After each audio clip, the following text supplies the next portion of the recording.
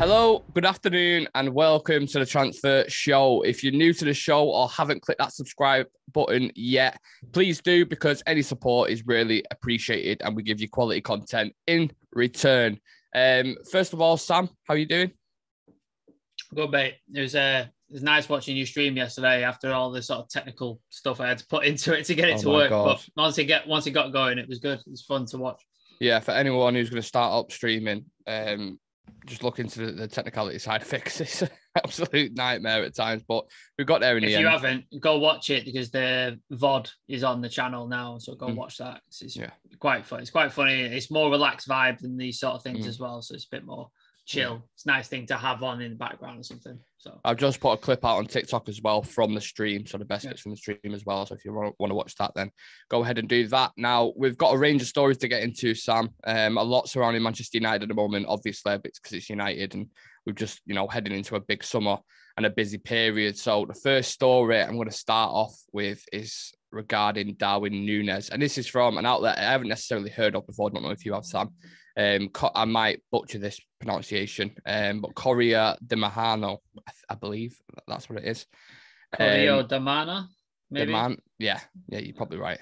The reports from Portugal are indicating that United have made a formal approach for forward Darwin Nunez. The multifaceted package includes both add-ons and potentially a player heading in the other direction. Bit of back and forth for this Nunez thing. So I keep seeing conflicting reports, as you do with most stories these days. But he's obviously a player I really want. There's a few murmurs from people saying, will he suit the system? Will it, is he good enough? You don't really know until obviously they move leagues. Like a lot of people say, well, it's only the Portuguese league or whatever, blah, blah, blah. But look at the signings. About Bruno, didn't they? Said it about Bruno. Exactly. So look at the signings that have come from Liverpool. Just signed Luis Diaz from Porto, and look at him. He looks like one of their elite forwards already. We obviously signed Bruno Fernandes from Sporting Lisbon. I think players like Edison, Ruben Neves. Yeah, there's loads of players that have come from there and succeeded. That's not to say that he'll definitely succeed. But if you look at him, even in the Champions League, I think this is why maybe Ten Hag is going for him, because Ajax, obviously, they played Sporting Lisbon in the group stage. So they played each other, obviously, twice. Darwin Nunez scored in one of the games, I think it was. So he's had a close look at him and obviously rates him as a striker. The guy's young, he's 21. He's got decent height on him. He's quick. He can play multiple positions, so he can play on the left wing as well. Similar to how, like Cavani did at PSG. Yeah. Look, everyone knows I've been going on about this guy for ages, and I really want him. I don't see any other target out there now who I would prefer, to be honest. It's just the price tag. That's the only thing. But again, it comes back to this. I say the same thing about De Jong, because De Jong's 70 million or whatever. Like, 70 million pounds is a lot of money to spend, especially when reports are saying, we've got a 120 mil budget. So then what happens to the rest of that? Do we rely on sales? Like, is that what we're going to hear for the rest of the transfers? Like, so it all depends on that. But looking at other targets, Sam, is there anyone else you would prefer, or are you a fan of Nunez yourself? I've not watched a lot of Nunez, to be honest with you. Like, I don't watch a lot of the Portuguese league. Like, I'm not going to claim to be like these people go, I've watched this, he does that. The only things I've seen him in is the Champions League. Like, that's the only times I've sort of seen him play. Looks like a very dangerous striker, like you said, Cavani-esque in the way he plays. I think is exactly what we would need. Young, good age profile. Again, the money's going to be a thing, but then according to this report, there could be a player going the other way, so that might bring the price down a little bit, which means that we can spend on other areas. I know we're going to get onto later, a lot of players have left, and then there's a lot of rumours that a bunch of other players are leaving and being sold, so that could free up some more transfer budget for Ten Hag to sort of spend a little more on, say, Darwin Nunez or Frankie de Jong, and then he's got money coming in from sales to sort of get a defender, to get a defensive midfielder or whatever it is. So I think the only other guy you wanted was Nkunku. That was the only guy that we've been rumoured and linked with. But again, he's going to be a similar price point, if not maybe a little more. So it's kind of just like, who do you prefer, really? Because they're going to cost you about the same. So it's a good point now, because I can't think of anyone else. Obviously, you got ones that are out there, the young strikers. I think Newcastle just signed that Etika or something. I think 19-year-old scored 12 goals. in the league. You got but there isn't Jonathan. You got Jonathan David, maybe. Yeah. You got him. He's out there. Who was the guy we were linked with from? Can't remember his name now. There's not a massive like striker market out there, is there? No. Like usually, like Julian Alvarez gone to City, Haaland's gone to City. All the other best strikers are signed up to clubs, long-term deals. And then you got Lewandowski, but again, going down the same route where it's like kind of age profiling it. You want to get a young one in to work with Ronaldo. So it'd be interesting to see how that dovetails as well, to see how much game time he's going to get and stuff.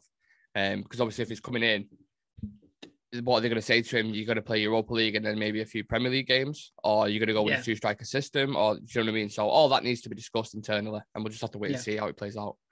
Yeah. But yeah, what are you giving for a rating, sort of out of 10? Darwin Nunez. Is it moved up a bit, or has it gone down, or are you still? I believe is a priority target.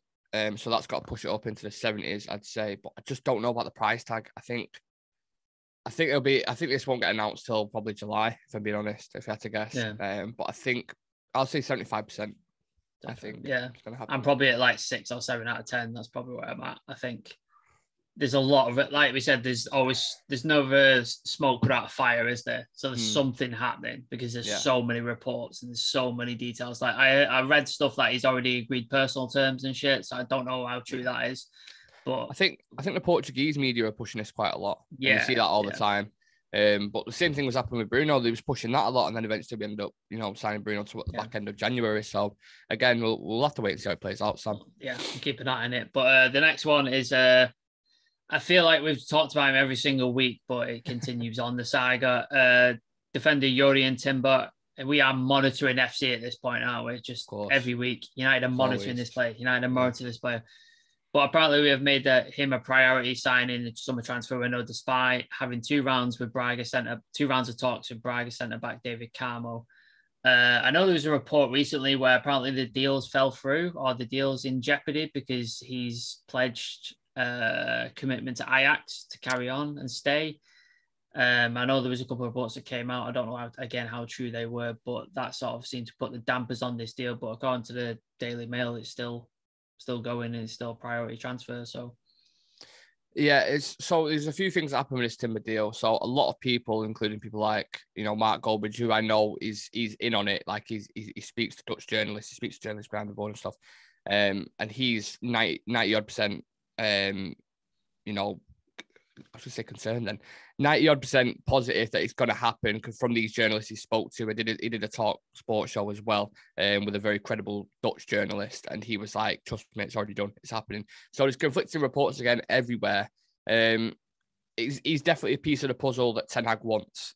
He's like a mega priority for a centre-back, and he's versatile, again, can play a number of positions. So I think it will be done. I think it's just a bit of push and pull from Ajax, because it's just a price now that I'm pretty sure Timber's already agreed to join United. That's what's floating about. So if that's true, it's just agreeing on a price. Now United are asking, I think, for about 35 million.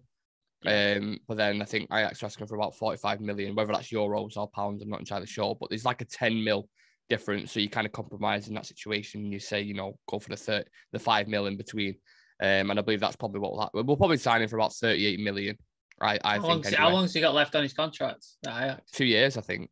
2 years. All right. So it's not like he's approaching 2-3 years. But Ajax is saying they're going to put his wage up to what he would earn at United. So he'd stay there for another year and then sell him next summer. So they'd get more money for him. Because obviously he'd have another year in development, playing in the Champions League and stuff. Yeah. So it seems to be a reoccurring theme with the Champions League, to be honest, because these are all the players are saying it. Timber saying, well, I can play Champions League with Ajax. Darwin Nunez. Yeah, can play with Benfica. Yeah. And then De Jong can play with Barcelona. So it's this is why they say Champions League is a massive thing, because no one wants to play in Europa League, let's be honest. So I mean, nobody wants to play in the Europa Conference League either. I mean, exactly. we were like this close to playing very in close. There. So if it weren't for Brighton, then we'd be in there. Yeah, but we went for West Ham, just cocking it up. Mm-hmm. For me, I think like you said, I think it's like sort of 8.5, 9 out of 10. I think it's probably going to get done. If not this month, definitely before July, I think it'll get done. Ten Hag's made it. He's going to definitely sign an Ajax player, and he seems like the most likely Ajax player that he's going to get. I don't see the Anthony rumours seem to have died down. I don't think that's on the cards anymore. I don't think that's going to happen anyway. Not heard about Lisandro. Is it Martinez? The centre back. Yeah, I've not heard much about him. Gravenberch's gone to Bayern. Is it Matsui?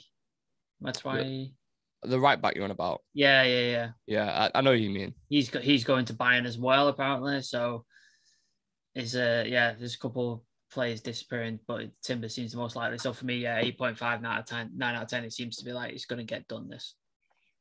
Yeah, I'm going to give it a 10 out of 10. I think we'll definitely sign him.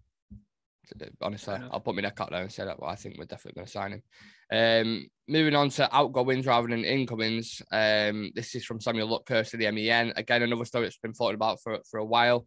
Manchester United have offered Wan-Bissaka to clubs, so it's starting. It seems like they're starting on the outgoings now. I think we discussed Wan-Bissaka numerous times before, Sam, and he's just in a Ten Hag system, the way he builds up, the way he's possession-based, risky. I don't see Wan-Bissaka fitting in that system at all. I think he still do a decent job, for a mid-club table. Maybe if he goes back to Palace. Something like that. Yeah. I know there's rumours that he hasn't settled in the north as well, which, sometimes it can happen. People forget that players are actual people. Do you know what I mean? They're moving from a certain place, moving from all the family, the friends and stuff. And then obviously you can say, well, the big wage that they're on, it's kind of a compromise. I get that. But that's not to say they're not human beings. And then, sometimes players just don't settle. It just doesn't work. No. And it hasn't, you have to wash your hands and say, we'll take, half the price we paid for him. I think we paid 50 mil, didn't we? Yeah. So if we take 25, 30 mil, then we'll be happy with that. And then you can add that to the transfer person, maybe go get another young right back if possible. So if they've offered him to another clubs, and then it's just if the player fancies it, that's the only thing, because they are well above their rights to say, well, I've got a contract, so I am going to stay here, and there's nothing they can do about it, essentially, unless they sell him for a really, really cheap price. But ultimately, the player's going to have to agree to the move. So it all depends on that. So I'd probably give it I think it's 50-50 at the minute, Wan-Bissaka going, because I've not heard much from the player side where he's like, he wants to leave, he wants to do this. Maybe he wants to impress under Ten Hag, who knows? So I'll have to wait and see. Yeah, I don't think he's right for, I think he's been here a couple of years. He showed no improvement on the attacking, forward-thinking front.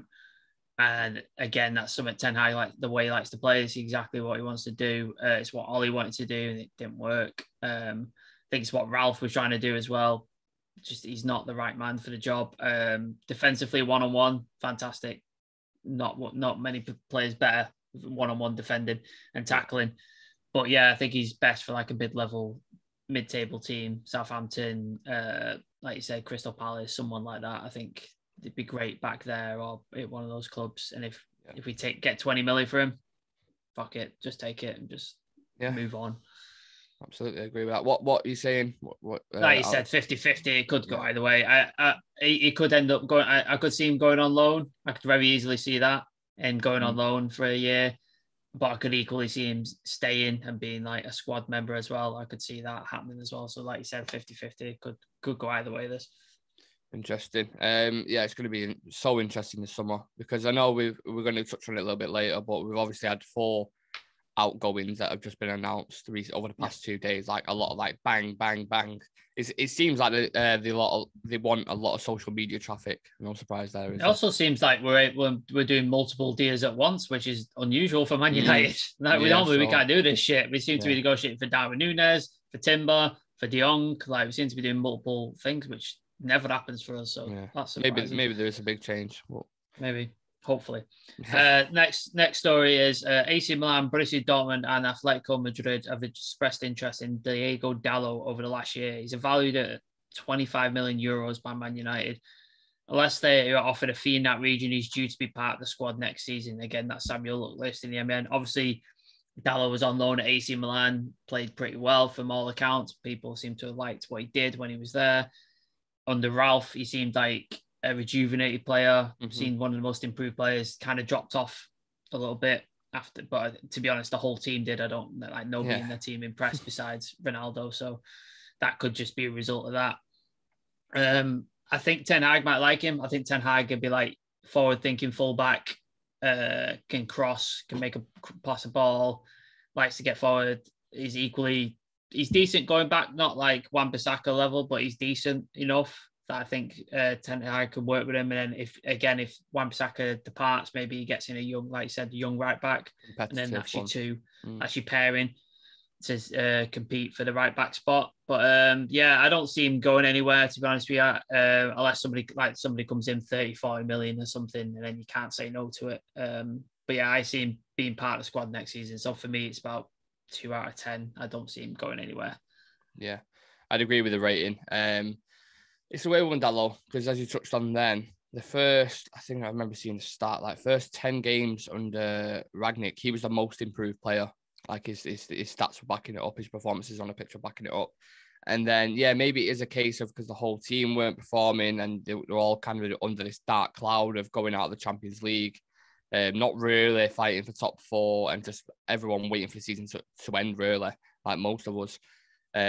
So I think there is a player in there. I even said it under Ole. I don't understand why he never really got a chance. Like he would consistently play Wan-Bissaka when he was playing awful. Ole did that a lot though. There was like we said, Bailly didn't get a chance under Ole. Maguire always started. Maguire just constantly starting. Luke Shaw constantly started. And like Teller's never got an opportunity. Obviously, Teller's had an opportunity since, but again, the whole team played terribly. So I don't know if that's just a result of that, or whether he was just terrible. So I think the one word I'd use is competition. I think they are desperate for competition in that team because you need that as a spark to keep your performances at high level. That's why City do so well and they're competitive on every front, because obviously they've got world-class players on the bench, but he will drop Mahrez like that and he'll bring in Bernardo Silva on the right. He'll drop Foden like that. A lot of players at United, I feel like they are privileged and they shouldn't be removed from the position. People like Rashford, I'm talking about, Shaw, Maguire, because they're internationals, they've done well with the country, they've done okay for United. They seem to think that they can't be removed from that position. So I think in order for Dalot to succeed, yes, he needs decent coaching, but he also needs someone in there competing with him, scrapping for that spot, who's at the same quality, if not better. I think so.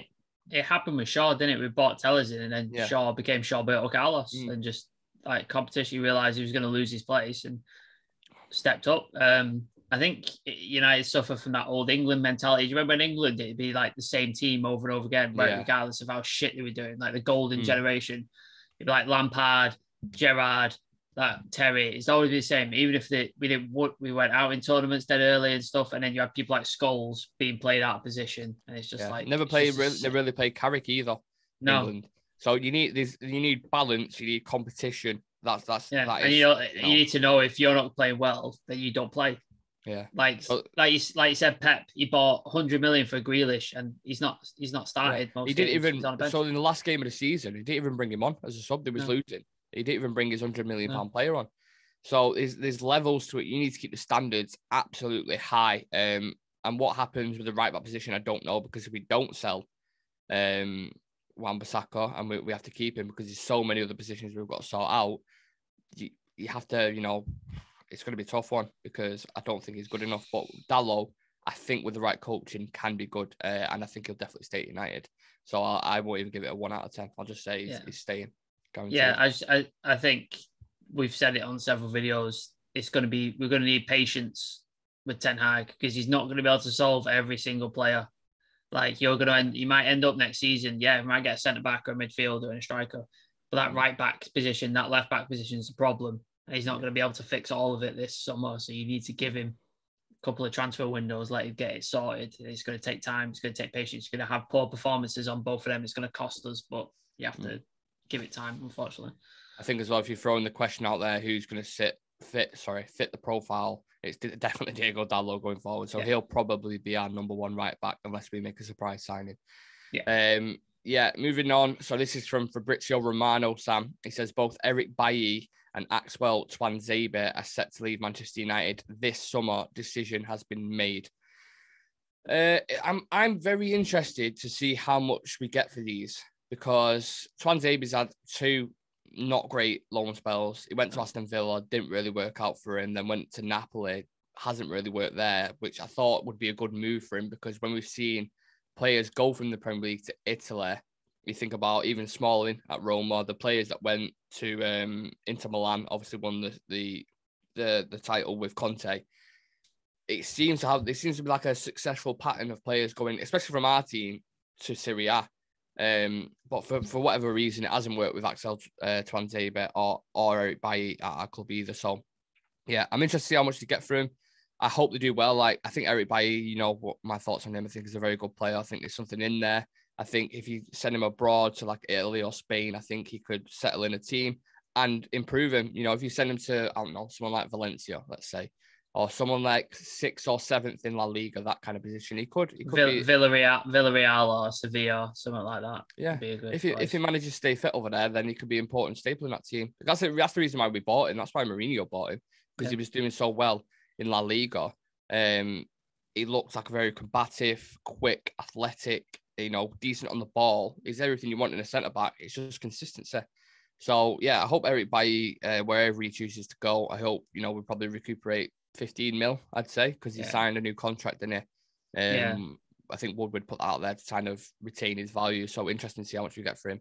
And then Tuanzebe, the same thing. I hope he just finds a club, maybe stay in England, settle at a club like who are going to appreciate you a lot more. Not saying we don't as fans, but if you go to like a Southampton, I said before, Palace, even Everton, or someone like that, and settle in and do well for him, you know, you'd be recognised there around there as what you should be, a very good talent, which he is. He just needs to settle in the right position, I believe. So both of them to leave, I'd probably give 80%, I'd say. I think they're going to leave. Not definite, because you never know what can happen in the transfer window, but I'll give it 80%. Yeah, probably in agreement with that. It's just a shame. Like, I feel so bad for Axel, because he obviously had that game against PSG, which was phenomenal. Like, it's one of the best defensive performances I've ever seen in my life. But then he dropped an absolute stinker. Was it Everton?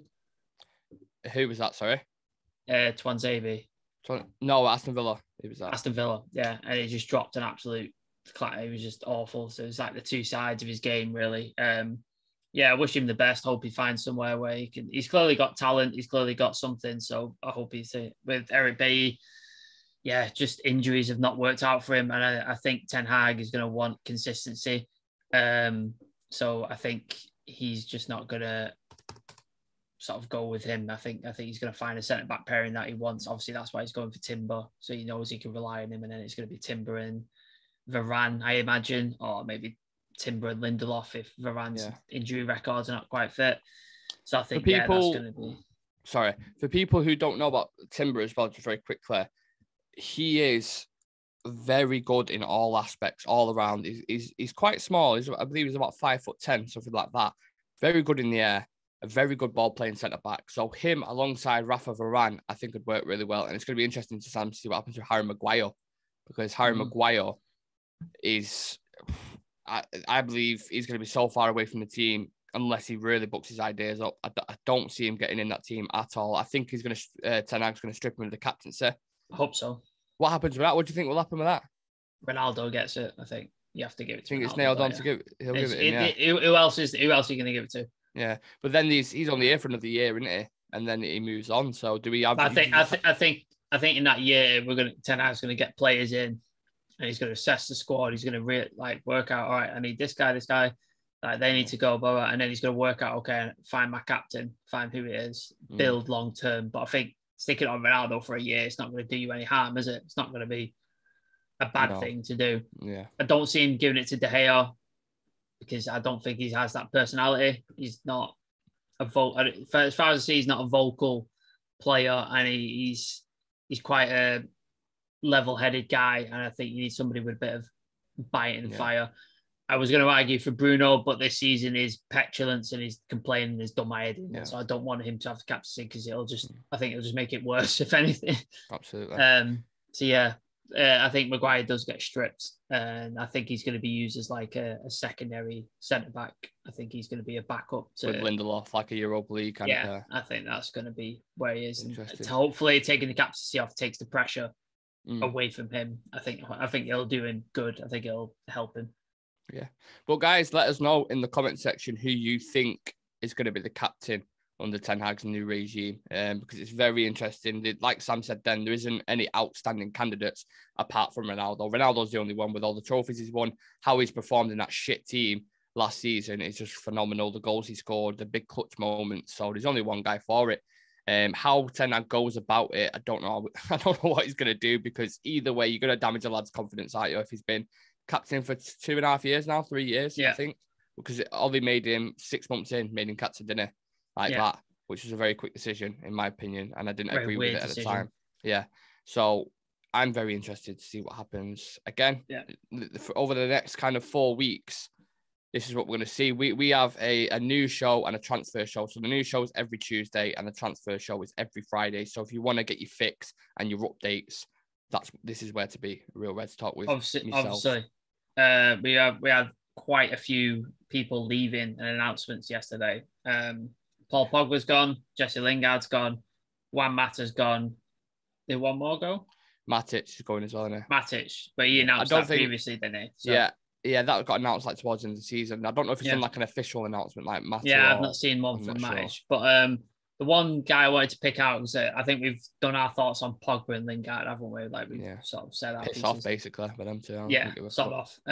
But Juan Mata, apparently Manchester United, according to the MEN, Manchester United wanted to keep Juan Mata and ease him into an administrative role.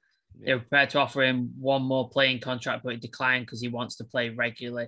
United hopeful Mata could return to the club in the future and believe he has what it takes to be potential as a technical director when he retires. I am in wholehearted agreement with that. I was hoping he would stay and offer coaching or technical, something like that. I was hoping that, but obviously he thinks he can play regularly week in, week out still, which I don't blame him. If that's what he wants to do, then please go do that. And because he deserves what he's after what he's been at United and what he's done. So I think, go out and play regular and then retire. Hopefully he comes back to Old Trafford in some capacity. But that video he put out, it hit the heartstrings a little bit. I won't lie. He apparently spent like an hour on Old Trafford pitch by himself, just sort of wandering about and sort of taking it all in. And then he said, he'll miss us all, which was like heartbreaking to see. Yeah. I think Ander Herrera and David De Gea put out sort of similar sentiments about him, saying how much of a gent. I actually met him. Yeah. You might have seen the photo on our Instagram of me and him when I was working retail, and he came in towards Christmas time with his sister, buying stuff for like nieces and nephews and that. And genuinely nice guy, super nice. Was talking to me about United for like an hour.